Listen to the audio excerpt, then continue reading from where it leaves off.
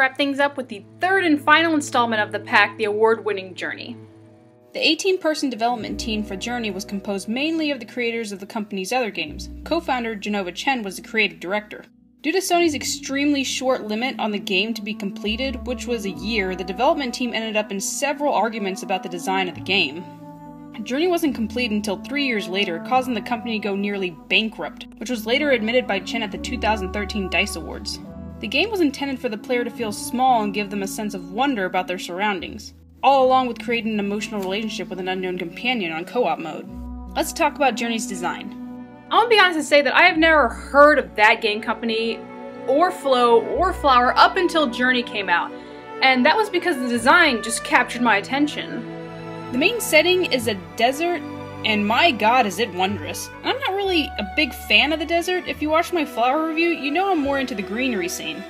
But this is just pulled off beautifully. The sand sparkles, the heat waves ripple, it's downright perfect. I like the design of the player character as well. Not having a definite name, your character is just called a hooded figure, because that's pretty much what you are, a figure with a hood. You never see your face, and it's even unknown if your character is even human. It could be an alien for all you know. There's also other creatures you meet along the way that seems to be floating pieces of cloth. But I swear some of them actually act like animals, like dolphins, whales, and even jellyfish. The monsters that attack you also have cool designs. They kind of remind me of leviathans. If anything, the game is simply beautiful to look at. I never get tired of seeing the art inspired by it. Time to look at gameplay.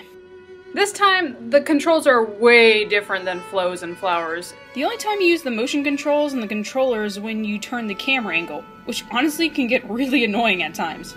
Get the wrong way! Your main control is to move around with the left analog stick. You can press X to fly and float, but only if your headscarf is at full power. To power up your headscarves, you press circle around other cloths. This will power up your scarf and or help you reach higher locations. This square can also be used for a small communication side co-op mode. Speaking of co-op mode, it's probably one of the game's best features. Besides helping each other and powering up your headscarves, there's not else much you can do besides play through together. But for some reason, you form a close bond with this unknown companion. Since there isn't any fighting of the sort, there's something strangely bonding about hiding from giant monsters while they search for you and your fellow journeymen. You don't know who they are, and the only way of communicating with each other are these small chirps that you can make. And the only thing you can think of in this huge environment that you're in is, hey, there's another person. Now on to score.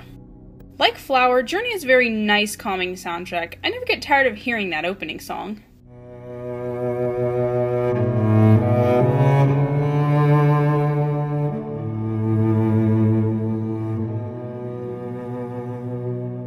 All the music was composed by Austin Wintory. In-game, however, there's certain moments that you don't really hear the music that much. Mostly due to the fact that, well, you're just looking at the design still. Though there are some moments when the music overbears the design, like vice versa. It knows where and when to focus on what, and even in the last level, it somehow manages to pull off both at the same time. The ending song called I Was Born for This was sung in Latin by Elizabeth Scott.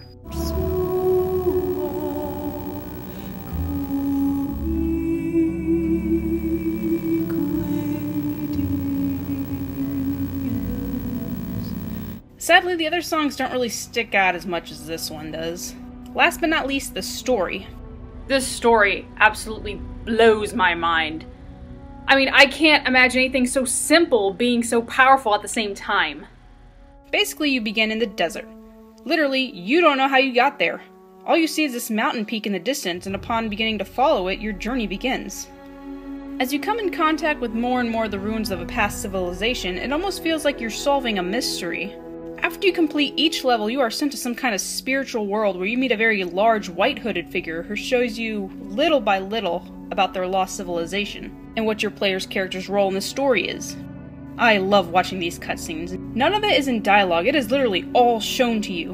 And even though the hooded figures only have glowing eyes and no other facial features, sometimes you can just imagine what these characters are thinking, especially in this scene. It's like your character knows where this is going, and the bigger one seems to be showing concern for you. I'd rather not spoil the ending, but let me just say, it's a tearjerker. The feels. The feels. I love Journey as much as the next person, and the only real fault I can find with it is that it was just too short. It only takes about 2 or 3 hours to a complete playthrough.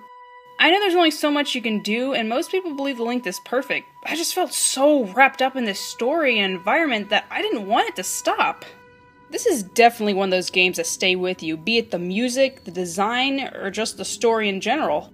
I remember this scene where you're sliding down the castle walls. I actually dreamed of it later that night. I don't know why. The colors and the music and just the movements all went together so perfectly. It was amazing.